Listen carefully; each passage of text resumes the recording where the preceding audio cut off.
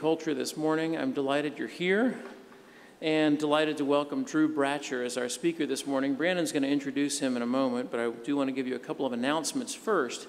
At the end of this lecture, we're going to wander over to the Tadlock House. We're going to have coffee and some time for conversation. If you'd like to come join us.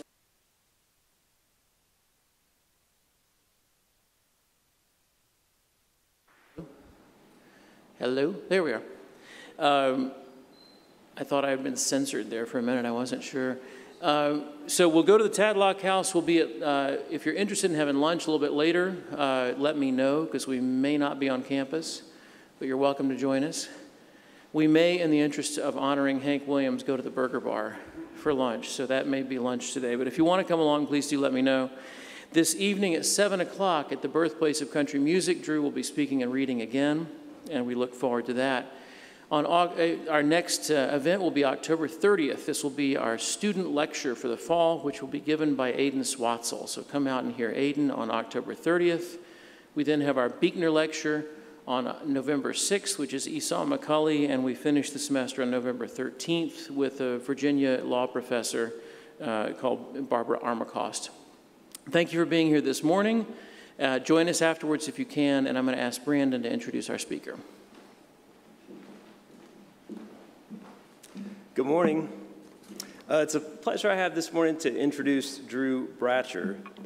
I want to talk about another writer quickly. I play music with a guy called Ed Snodderly, who is a songwriter who's just released an album of songs called Chimney Smoke, and it's the first album that he's made since his mother passed away. And the album's not really about that, but in a lot of the songs, she shows up, if I'm reading it correctly. And I know this because it's the first album of songs he's made since my mother passed away. And even though these songs are about Ed's experiences and his family and his mother, it's an invitation when you hear them for me to remember and to celebrate and to grieve in my own family. There's a song he has where a lady pulls a pack of juicy fruit out of her pocketbook, which is something my mom wouldn't do, but she would definitely pull a pack of certs out of her purse because we grew up in the Midwest. Drew Bratcher does this work on a large scale in this opening essay of this collection, Bub, in describing his grandfather, his Bub, in beautiful, hilarious, and elegiac detail. He invites us to take a look at our own families, at our own grandparents, our own grandfather, his hands, his ear, his clothes, and to hear their voices, to remember their stories and their wisdom. And through meeting Bub, we meet Drew. And in Drew, we see not just our family stories, but our own stories, or at least I did. Because many of us are not so far removed from a much different way of life, a less modern way of life and a more rural way of life. Drew also writes about country music, which along with NASCAR, as you know, is Bristol's bread and butter. I know parts of Bristol maintain a skepticism about Nashville. I know people in Johnson City that don't even like Knoxville. So there's some real skepticism in Tennessee about other Tennessee places. But these essays never dip into cynicism, but instead they examine the line between authenticity, which we love a lot in Bristol, we say we do, and show business, or in country music, geography and ideology. All the time he's asking the question, what does this music that I love say about where I'm from and say about who I am? And he's asking the question every student should be asking when they read, and that is, what does this writer know about me that I don't know yet?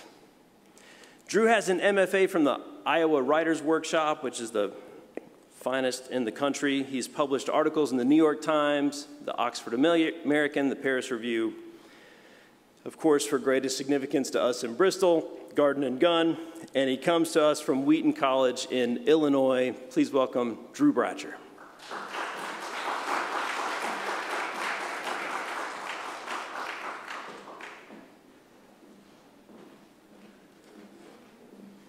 It's good to be with you this morning.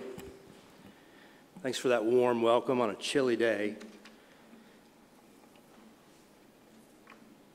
I believe this too, but I'm going to set it aside just for a second. All right, my subject this morning is storytelling, where it comes from and what it gives us. And the first story goes like this. One day, a boy said to himself, "This business about everybody having to die, I don't like it a bit. I'm going to find the place where one never dies." So he said goodbye to his parents, and he departed. For weeks and for many, many miles, he roamed, asking everyone that he came in contact with if they could show him the way to the place where one never dies. But no one could help him. Eventually, he came to a mountain, and there at the bottom of the mountain, there was an old man. And this old man had a beard that came down to about here. He asked the old man, "Sir, sorry to interrupt you, but could you point me to the land where one never dies?" The old man looked at him skeptically. "I've never heard of such a place," he said. But he added, "Stay here with me. See that wheelbarrow over there? For as long as it takes for me to haul off this entire mountain in that wheelbarrow, you will not die." The boy said, "How long do you think that will take?" He said, "Who could say? 100 years?" And the boy said, "What happens at the end of 100 years?" And the old man said, "Well, at that point, you'll die." And the boy said, "Thank you for the offer, but I'm looking for the land where one never dies." And he said farewell. He kept going.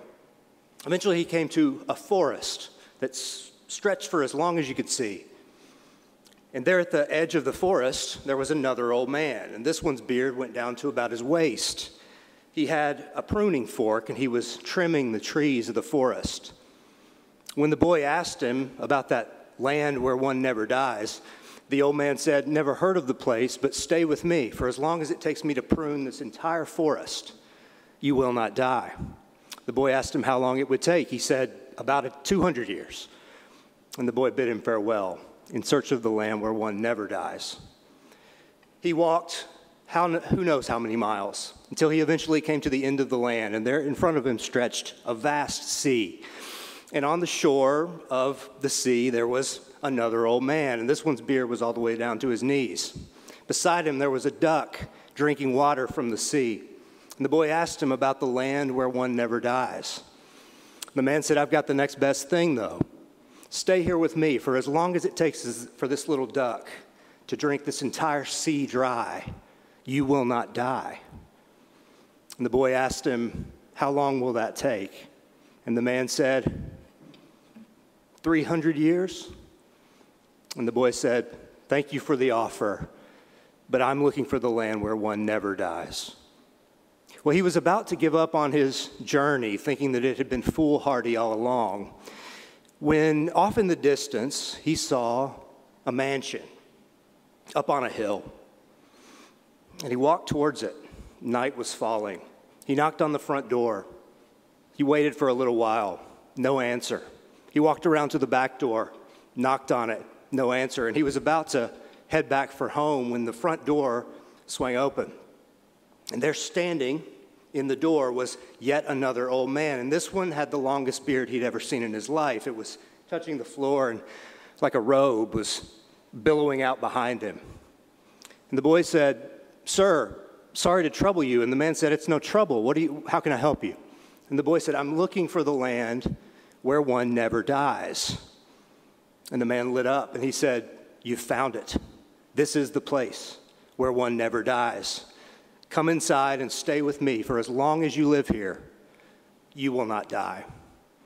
So the boy stayed there with the old man, having such a good time that he forgot how much time had passed.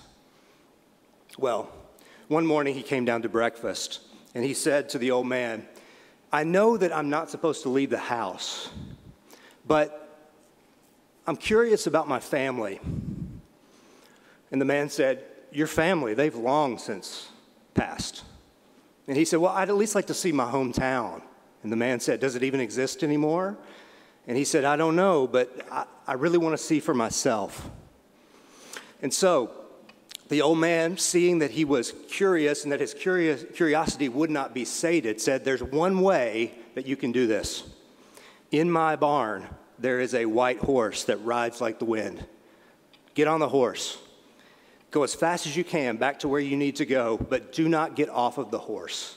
The second that your foot touches the ground, you will die." And the boy said, "Thank you. I will do exactly as you say." And the next morning, he got ready for his trip, got on the horse, and headed back towards his home. He came to that sea that he had passed initially, although there wasn't any sea anymore. It was just a little puddle, dry lake bed as far as you could see. And he thought to himself, "I'm glad I didn't stop here." He came to that forest eventually, although there wasn't much of a forest anymore. It was just branches sort of blowing in the wind. He came to the mountain. It just was a gravel lot. Eventually, he came to the place that he thought was where he was from, though he didn't recognize it, and nobody in the town remembered him or knew anything about his family. So he turned to head back to the mansion and the old man. As he did so, off in the distance, he saw just to the side of the road a cart that was stuck in a rut right beside the road. And there was an old man, and he was trying to get the cart back up onto the road. And as the boy got closer, he saw that in the cart there were shoes. The old man hollered out to him. He said, "Son, can you please help me? I'm old. It's hard for me to move this cart. I could really use your help."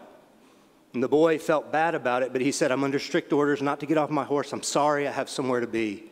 And the man said, "Do you not have any pity? I'm an old man. You're young. Help me." And the boy, overcome with the desire to help the old man, stepped off of the horse. And the second that he did, the man grabbed him by the arm. And he said, "Son, do you know who I am?" The boy looked at him, and he said, "I am death. And do you see what's in my cart?" And the boy looked again at the shoes. And he said, "These are all the shoes that I've worn out trying to find you. But now I have you. And so you must go where everyone else who has flesh must go, to the land where we die." In a recent essay in the New Yorker magazine, the book critic Parul Segal expressed a sentiment more and more resonant, you've probably heard it, that storytelling has run its course. Narrative exhaustion has set in. So ubiquitous, so universally deployed has it become by corporations and, yes, colleges, by political strategists and by pastors, by podcasts and conferences, that it's time to move on from it. Time to find new ways of relaying experience and information and wisdom. Segal's essay reminded me of an exchange between two of my friends on Twitter, back when it was still called Twitter. "I hate the ahistorical caveman around the campfire mysticism of the term storyteller," one of them said, to which the other replied, "This is basically why public radio has collapsed into a pool of Moth Radio Hour, TED Radio Hour, etc. The storytelling, all caps, ideology is in full effect." Point taken, right? It's true. We really are, in the year 2023, overwhelmed with stories. And it can be a little suffocating, a little disorienting. I mean, if everything is narrative, narrative can't help but lose some of its power and appeal and trustworthiness.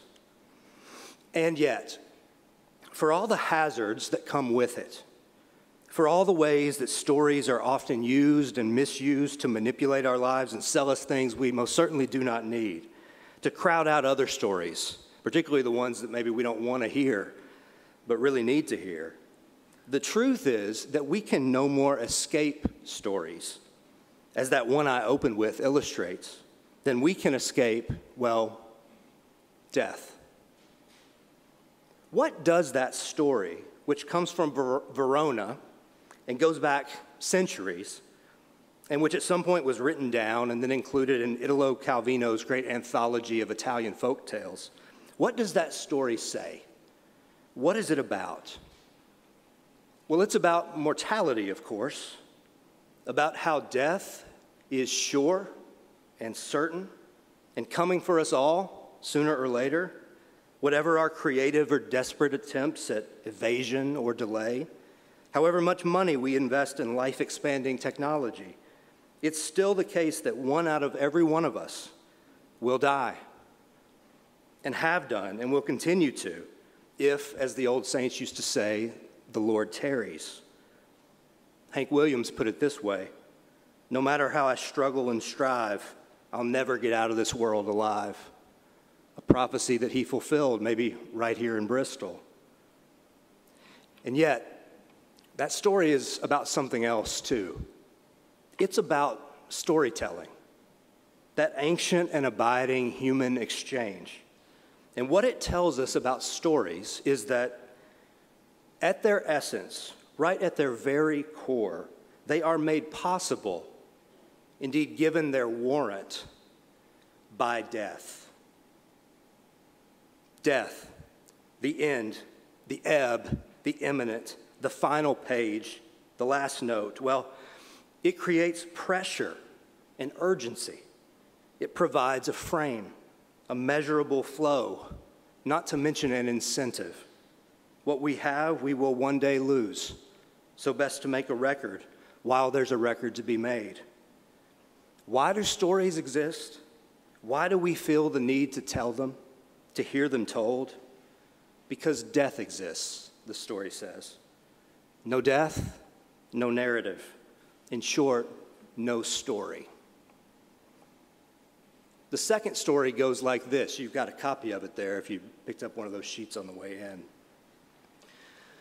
Long ago, in Kentucky, I, a boy, stood by a dirt road in first dark and heard the great geese hoot northward. I could not see them, there being no moon and the stars sparse. I heard them. I did not know what was happening in my heart. It was the season before the elderberry blooms. Therefore, they were going north. The sound was passing northward.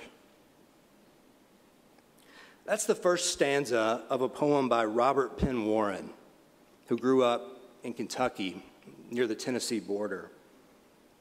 First published in 1969, it's the last in a lengthy sequence, perhaps the most beautiful set of verses that Penn Warren ever wrote, about the famous bird illustrator, John James Audubon. And here at the end of that cycle, Penn Warren brings his biographical inquiry into Audubon home by rooting his interest in the artist in a brief yet expansive recollection from his childhood in Kentucky. And he does so by telling a story. But what kind of story is it that Penn Warren tells here?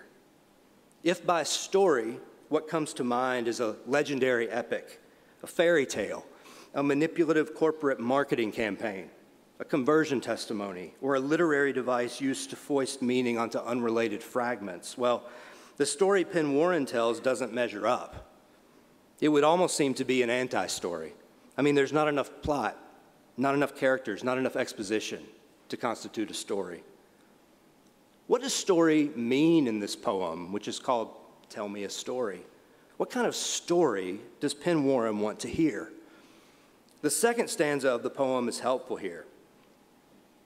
Tell me a story, Penn Warren goes on, in this century and moment of mania. Tell me a story. Make it a story of great distances and starlight. The name of the story will be Time, but you must not pronounce its name. Tell me a story of deep delight. Death creates stories, necessitates them. In a death-haunted world, life takes the fraught, if inevitable, form of narrative. But here, Penn Warren argues that stories also help us live. They're like food, like water, but for the human heart. They are a means by which we survive and try to make sense of our experience as we do. They're the horse, as it were, upon which we briefly escape death's hold. What, according to Robert Penn Warren, does a good story do? Well, for one, it's an antidote to the private and public mania of the age, any age. And boy, is our age marked by this. In this century and moment, he writes, of mania, tell me a story. Now, it's not that stories bring perfect order out of the chaos of our world and lives. That's putting it too simply. No story can do all that. Rather, the desire, often felt in the midst of upheaval, of mania, to hear a story, I think testifies to the elusiveness of the reality in which we find ourselves, to how very difficult it often is to discern what it all means. And at the same time, the desire to hear a story testifies to our expectation, ever abiding, stubbornly enduring, whatever evidence to the contrary, that there will be meaning, must be meaning, that by and by we'll find something of good use to wring from our experience, however strange, tough, and confounding so much of life remains. Second, Penn Warren writes, stories travel, great distances, and starlight. That's what he wants his story to include. Stories, after all, remind us that there's an elsewhere, that we're not the only ones, that the stars up in the sky shine on all God's creatures and have done for as long as we've been here, and will still be doing so after we're gone, just as they did before we arrived. The D.C. writer Ernest P. Jones says that a story is, quote, the record of a change. We're different in the end than when we started. Sometimes it's relationships that change, a setting perhaps. At other times it's only our minds that have moved a half an inch. The boy in that first stanza of Penn Warren's poem, well, he's in the same physical spot the whole time. And yet those geese, invisible yet actual, hooting northward, well, their migration across a truly great distance has the effect of firming up that dirt road in his mind, of turning it to marble, transforming that fleeting moment into a monument in his memory. You get the sense from the poem that what he hears there, senses there, but cannot see, has nevertheless transformed his perception, has never stopped quickening by quieting his heart. The great irony, of course, is that although we are inundated with stories, as that New Yorker essay articulated, we're more and more starved of them, aren't we, personally? When we put down our phones and turn off our TVs, when we find ourselves around a table or a campfire, on a road trip, or with a pen in our hands in front of an empty notebook page, in the quiet of the night or the still of the early morning, are we possessed of stories? Or do we feel, particularly in those moments, our lack and our need for them? Penn Warren says, slow down. Be attentive. You don't have to go searching. You don't need the budget of the Marvel universe. You don't need to have traveled the world or even to have lived to old age. You don't have to manufacture a thing. What you need is your senses. You just need a good mile of road, a sliver of sky, a heart beating in your chest, and who knows?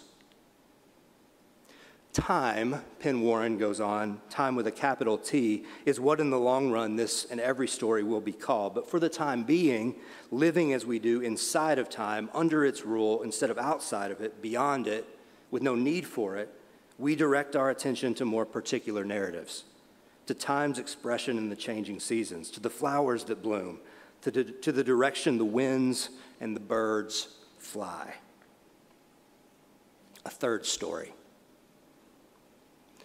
Growing up, I lived a quarter of a mile from my grandparents in the hills north of Nashville.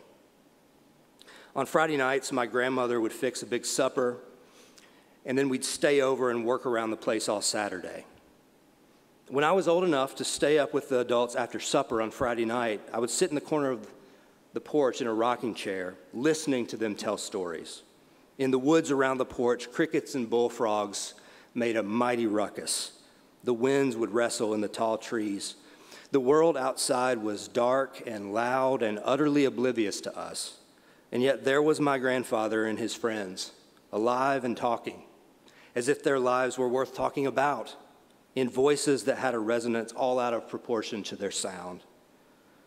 What I remember from those nights, even now, is kind of heaviness, intensity, a state of heightened alertness that made my mind reel and my cheeks ache.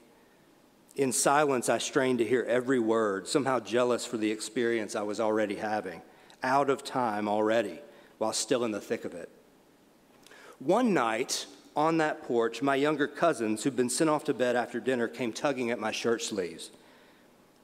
They'd heard a coyote, they said, from their bedroom, and they were scared. I shooed them off, not wanting to have my revelry interrupted, and when they returned a few minutes later, I did the same, telling them to grow up and pushing them back through the door. Nothing out there, I said. The third time, my uncle, their father, he intercepted them before they could get to me. He knelt down to eye level. "What's wrong, boys?" he asked. They told him about the coyote. I was sure he was going to tell them there was nothing to be worried about and then send them back to bed, perhaps with a warning not to leave the bedroom again. Instead, he asked them to point exactly to where they'd heard the sound. They were taken aback, too. Tentatively, they pointed in the direction of the fruit trees out behind the house. "There," he said, pointing. They nodded their yes. "Stay right here," my uncle said. And then he rose and he turned for the screen door. I watched with my cousins as my uncle walked across the driveway to his pickup truck, watched as he pulled a gun from the bed of the truck. And by this point, the others on the porch had caught wind of the disturbance. Spotting my cousins, who were still hunched together by my chair, my grandfather called them over and told them about and they told him about the coyote. Now everyone was watching. Pow. My uncle fired one shot and then another. The sound was deafening, but for its own echo, which rolled over the din of the summer night in waves. He placed the gun back in the truck and returned to the porch. "That coyote won't be bothering you no more," he told my cousins. And then he told me to take the boys and get off to bed. I fell asleep that night looking at that lit porch through the bedroom window, thinking about the stories I wasn't hearing because of my scaredy-cat cousins who lay in the bed beside me already asleep. Well, the next morning, my grandmother, who was already in the middle of cooking breakfast, asked me to collect some pears from the orchard. She wanted to fry them. I grabbed a bucket from the garage and headed into the yard. I salvaged what I could of the pears that had fallen to the ground, tossed the bruised and the bug-gored ones under the fence for the horses. Others I picked from low-hanging branches. And my bucket was about half full when I began to smell something awful in the fruit trees. The farther I walked, the stronger the smell became. And then at the base of one of the apple trees, one of those low apple trees that you can climb up into easy, I saw a clump of what looked like fur, grizzled hair. I set the bucket down and climbed up inside. And there, in front of my eyes, on a low branch, was a coyote, shot clear through the side. I jumped out of that tree. And stumbling, I ran as fast as I could. I've never run faster for the house. When my grandmother asked about the pears, I'd left the bucket back in the yard. I said, "Nan, you will not believe." In that Penn Warren poem, there's one more thing he calls for in the very last line. "Tell me a story," he concludes, "of deep delight." Delight, as it turns out, is a word that recurs in Penn Warren's poetry. "Out of silence walks delight," he writes elsewhere. "Delight comes on soundless foot into the silence of night or into broad daylight. Delight comes like surprise." He goes on, "I have met delight at Dawncrest. I've met delight at Dovefall. I may not divulge the rest, nor may it be guessed." In this conception of delight, surprise is central. Surprise and mystery. It's less about pleasure, I think, has very little to do with merriment. It's closer to joy, with all of joy's unpredictability, even agony, with its undercurrent of sorrow, how it humbles us by exposing our assumptions and vulnerabilities and leaves us prone, leaves us in awe, which is to say, with a truer sense of reality. Delight evinces a wonder that life in this death-sure world would not seem to have given us, a wonder that stories preserve and make shareable. And this is another way of saying that stories have much to do with hope. When I tell that story about the coyote, I feel like that boy who's just stepped off the horse and feels death's surprising grip on his arm. Reeling, for sure, but also braced, And I feel something like the young poet as well, posted up by that dirt road, looking up, not sure what's happening in his heart. That was the very first story of my own that I remember telling. The fact was not lost on me that if my uncle had done what I'd wanted him to do, I wouldn't have had a thing to say. And what's the most surprising thing about it? Well, of that, I'm still not sure. The sight of a dead coyote in an apple tree, that's surprising. Or a gruff uncle's unexpected tenderness towards his sons. Or maybe it's the fact that I'd be standing in front of you all now, telling that story all these years later, hoping against hope that between now and whenever the old Carter takes you by the arm and leads you on to your eternal home, here in our very own century of mania, you'll tell and retell and write and take deep delight in some stories of your own. Thank you.